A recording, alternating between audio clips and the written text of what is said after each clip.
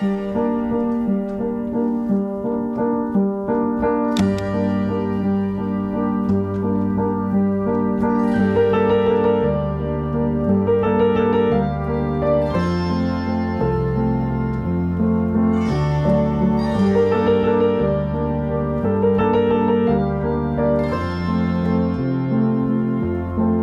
guys, welcome to another episode of Mac Shoots Film.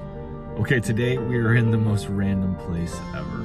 It's called Gila Bend, which is southwest of Phoenix. Dani and I were on the way to San Diego. We rode by this strip city, and it is very downtrodden, but it has a ton of cool architecture. It's really based around space and UFOs, like a lot of stuff in Arizona is.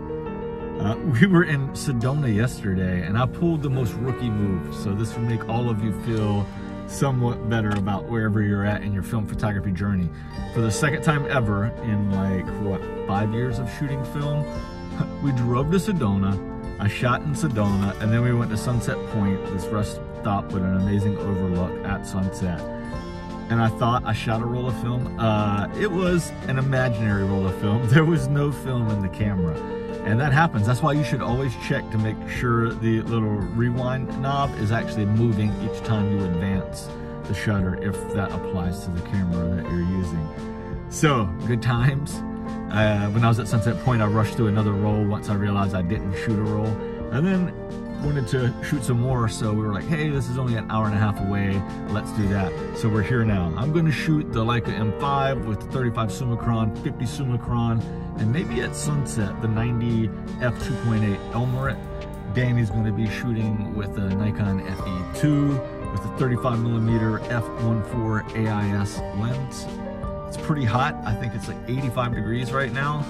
So we're gonna lather up with some sunscreen and burn through some rolls of Lomo 400. All right, guys, enjoy the episode. I want to get this whole building in one frame with some of those palm trees, and the 50 cuts it off right about here.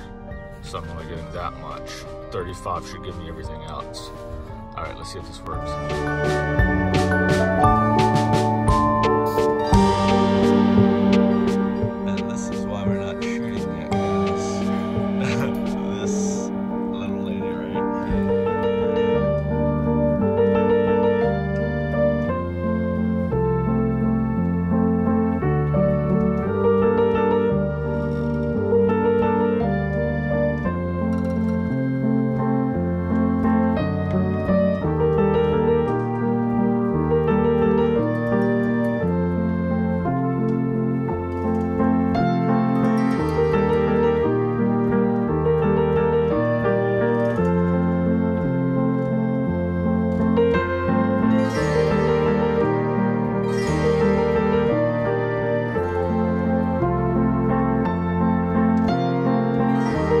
I was going to get a shot of the UFO over here, but walking back to the car, I saw a great composition, and I almost got into the car, but I was like, nope, I'm gonna grab the shot. And it's a very mundane, banal shot, but that's what I really love. The sun, as you can see, is right on my face. It's low in the sky, so it's fully bathing this building here, and I really love crazy harsh light with really contrasting shadows, and then I pull up those shadows, I overexpose, shoot it 1 or 2 stops over. Lomo 400, I'm shooting at about 200.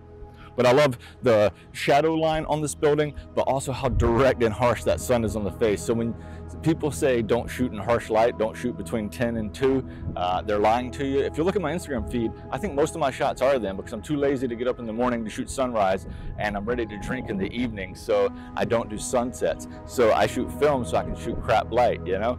Anyway, I just want to kind of give you an insight into why I stopped for some of these weird shots. It's all about the light and the composition. Is it framing itself? Is there anything taking away from it? All right, guys, that's enough talking. Let's shoot it.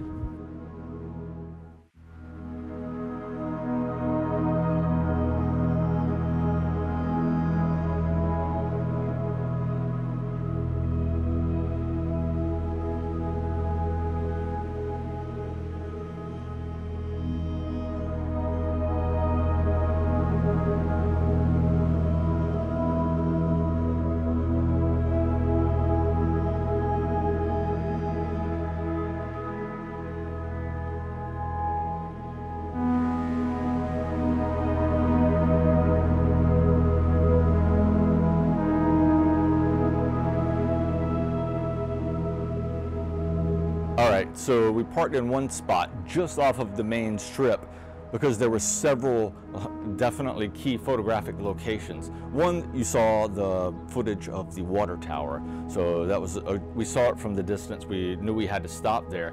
But as we were pulling in, we saw the little park set, and then also this decrepit, rundown brick building that's been painted yellow. And then we'll hop over to another little spot, the bar, which is amazing little spot. We'll shoot that in a second. I want to talk about the park bench set. At first I wanted to frame it really wide with both of the trees, but in a lot of photos, I have found the ones that I dislike are the ones where I'm too far away. And I don't know who said this quote, but they said if your photos aren't interesting, get closer. And I totally believe that. So that's exactly what I did with the park bench. But what we'll do is we'll shoot this brick building, probably back pretty far, and maybe get a couple of detail shots and then go hit the bar. Still shooting Lomo 400, riding the 50 Summicron right now. All right, guys.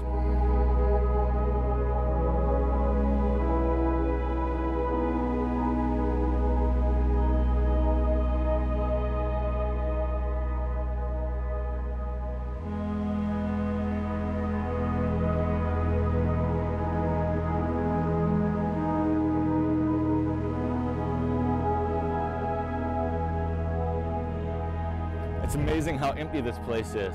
You can just walk in the middle of the street, take shots. I don't advise walking in the middle of the street, obey all laws, but ghost towns are cool.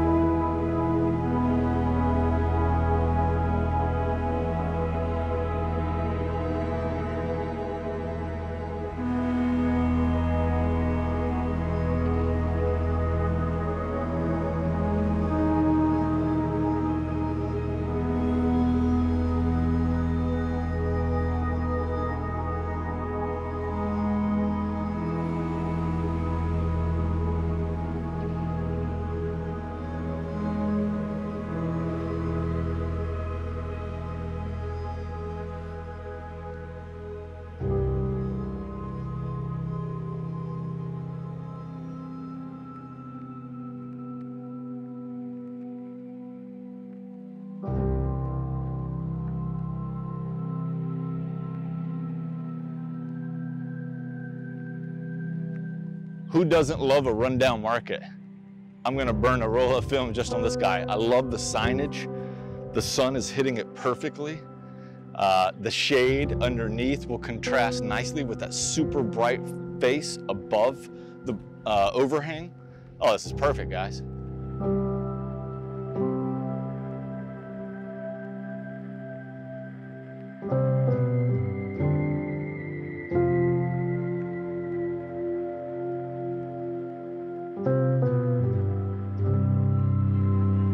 I love how this tree is bent out and it kind of frames the house back. I hope it looks as good as it does in frame. There we go.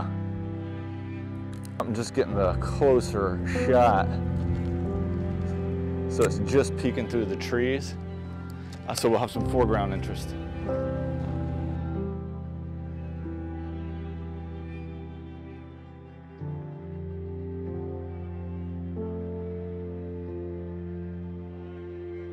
Okay, so we're just, per usual, driving around randomly, taking a left turn, then a random right, and we ended up on the highway back into town, and there is this amazing little birch-filled park. Lights hitting it perfectly, lots of cool shadows. There's a pergola that's being lit with dropping shadows perfectly, a little concrete block building. So I'm just gonna take advantage of being here. The wind is out of control. We are getting sandblasted out here, but loving it, loving the harsh light with film, guys. Don't let them tell you different, I'm telling you. All right, so I'm probably gonna shoot 3 or 4 different compositions here, and I'm gonna shoot at Lomo 400, shot at 200, probably f11, around 1,000th of a second. Let's burn up some film, guys. The old fire truck has Mac on it. How about that, guys? Ooh, I'm gonna get the basketball hoop in the background for a little added viewer pleasure. All right, now I'm gonna get one more close-up of it. Get that detail shot. Portrait mode. Ooh, I love the bulldog on the front. I'm gonna come in close. So on this building, it has a lot of openings that you can see all the way through. So what I've done is walked about 180 degrees around it to determine where can I isolate the building and hide as much of the junk behind it. So that's what I've done now. I'm gonna expose for the shadows on the side of the building.